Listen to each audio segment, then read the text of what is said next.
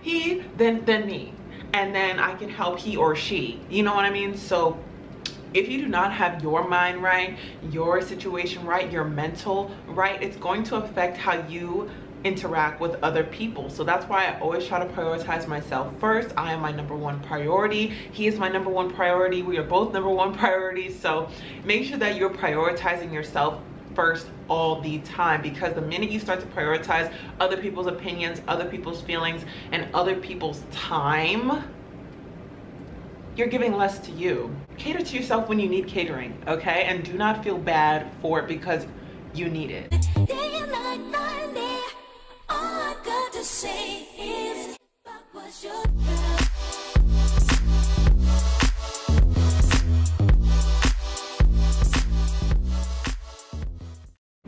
Hi and welcome to my channel, or welcome back. This is Lexsamarie with another video. Welcome to my channel. Welcome to my channel. Hey, welcome to my channel. Hey, welcome to my channel. Hey, welcome to my channel. I said welcome to my channel.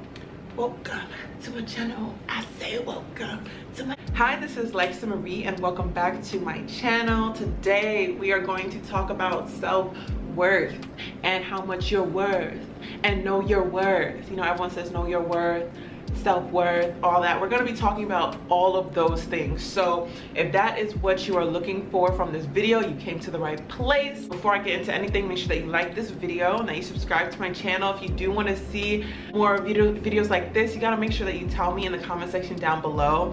And don't forget to put on that notification bell, because come on now, like, you need to know and need to be here on time. So what made me want to do this video was just a couple experiences. Literally everything is inspired by my experiences, but so what made me want to make this video was a couple of experiences that I did have over the course of my life and recently, where people have challenged my worth. And I'm not going to go in detail, but it's just, I know it's very important to have confidence and know your value, because there's people in this world that are gonna let you know and make you feel as if you don't have any value, and that's not okay. Like, you know, my subscribers need to know that they're bomb, like, you know. So I just was inspired to make this video because I want you guys to discover your self-worth and know that you are worth everything and more. Okay, so this is what that video is going to be about. Again, make sure that you like, comment, and subscribe. I don't know if you heard that already, but yeah, I'm just going to share about a couple tips, not a lot of tips, and just help you get to that point. Okay, so the very first thing that I would recommend doing when you're trying to discover your self-worth, know your self-worth, and, you know, show love to yourself, appreciate yourself, is to take good care of yourself, okay? People that usually don't take good care of themselves don't feel like they're worthy of taking good care of themselves. So something that I would recommend doing is embracing me time, okay? You do not owe anyone your time. You do not owe anyone your presence. If you need time to yourself, take that time to yourself. Do not feel obligated to always be on top of your game and always be on top of everything if you do need time off. So definitely make sure that you're taking care of your mental, your physical, and your spiritual. And if people say to you, oh, why are you being selfish? Oh, why aren't you giving time to me? Oh, why are you doing this? Why are you doing that? Don't listen, okay? They're going to say that you're selfish for taking care of yourself. They're going to. And one thing that I know and that I've read in the Bible, whether you're religious or not, is that, you know, God comes first and then I come first. I mean, or second, or, you know, he, then me, and then I can help he or she, you know what I mean? So if you do not have your mind right, your situation right, your mental right, it's going to affect how you interact with other people. So that's why I always try to prioritize myself first. I am my number one priority. He is my number one priority. We are both number one priorities. So make sure that you're prioritizing yourself first all the time, because the minute you start to prioritize other people's opinions, other people's feelings, and other people's time, you're giving less to you, and that's not what you need. That's not what you deserve, okay? So make sure to sum up this tip, just to cater to yourself when you need catering, okay? And do not feel bad for it, because you need it and you come first. The second thing, and I know someone's gonna say, oh yeah, you've mastered this. Someone, if you know me, you know me. But the next tip I would say is to stand up for yourself, okay? Because I've seen a ton of people that are my friends, not my friends, they just get rolled on and dragged through the mud, you know, put under the bus. All of the little phrases, they've gone through it all, and they let that happen because they don't know how to speak up for themselves. So, you know, there's that one person that is the like kind of performer that puts on a show and gives a persona and kind of pleases the people around them, similar to like a joker when they're actually going through issues. And you do not want to be that person. If you are that person and you feel like you perform for people, even though you might be having a bad day or that you might be going through something, but you feel like you put on a face to please others, stop it. Okay, stop pretending like everything is okay. It is okay to say, you know what, I can't do it today. You know what, I can't just talk about you today. We have to talk about what's going on with me. We have to have some time apart. I need space, something. Just speak up for yourself. And then there's also, you know, some of you guys that are just people pleasers, and you don't know how to say no. If you are studying and you're trying to get things done, but then your roommate over there is saying, can you please stop studying? I need to go to sleep. Don't say okay, say no. Okay, say no. Stop trying to always please every single person around you, especially if it's something that you need to get done. So I would say try not to be a performer nor a pleaser. And another example of this would be a doormat. So if you are a doormat, that you're basically the person that gets made fun of, is told negative comments to, is put down, you know, in a negative way by their friends or non-friends, and you just take it and you don't say anything back.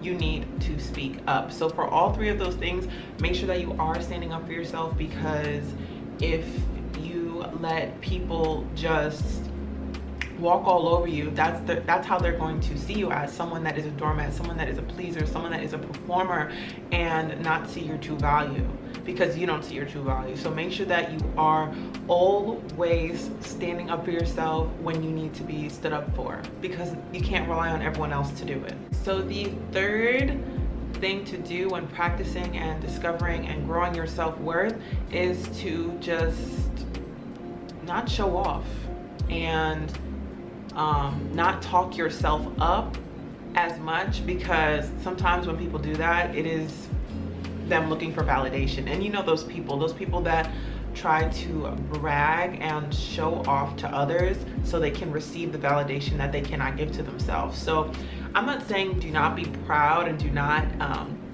be grateful and happy that you have been blessed with certain opportunities. I'm not saying that at all. However, if you are looking and seeking for validation from others, you know, and that's the reason you're showing off, that's not healthy at all.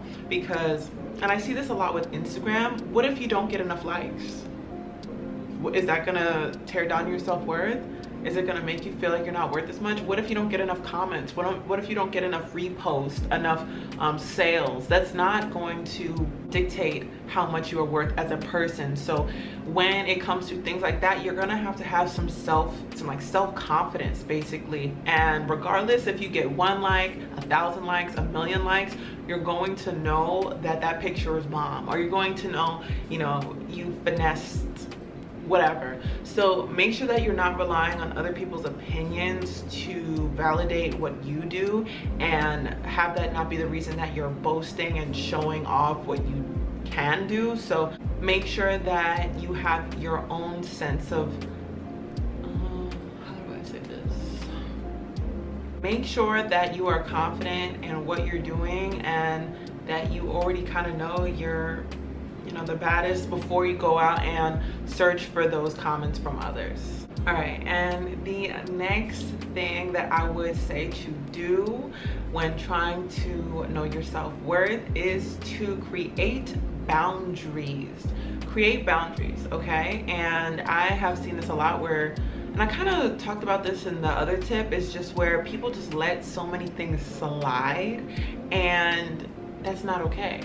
You need to have some type of boundary when it comes to your space, your time, you know, your energy, all of that stuff. Because if you let someone just go off and go crazy and give you a hard time all the time, and you're not saying stop, you're not saying chill out, you know, can I have me time, whatever, they're not going to respect it when you do ask for it. So make sure that you're always putting your foot down and creating some type of boundaries with your friends, family, whatever. Just, again, just speak up for yourself. This all kind of just goes into just speaking up for yourself. And I can give an example where a particular person in my life, I'm not going to say who, but they constantly always had negative things to say about me and my physique, and I was just like, all right, at this point, this is not going to happen anymore. And once I continuously started to check them and tell them, hey, you gotta stop. Hey, I didn't like you when you said that. Hey, can you try to find other conversations to have with me? They started to understand that I was not having it and that I was not the one. So once they realized that I was not the one, they stopped making those little comments. Okay, and you have to do that to people, because they're going to push you, especially in relationships or dating. People are going to push you to see how far they can go.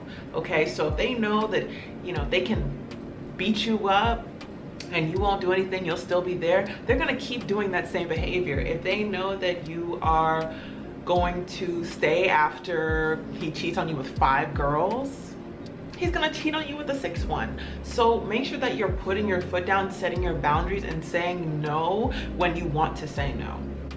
All right, and this is the last thing I'm going to say, but it kind of sums everything up where I'm just talking about seeking validation and everything. But this last one is to not desperately seek reassurance, okay?